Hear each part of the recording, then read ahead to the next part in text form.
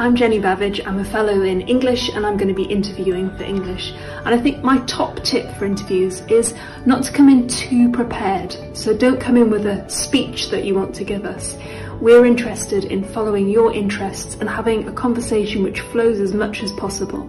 So it might be that we end up talking about something that you hadn't expected to talk about at all, and that's fine. I think my other tip would be that if you find yourself rambling, you can just say, I'm going to stop now. We don't expect your answers to be perfect at all.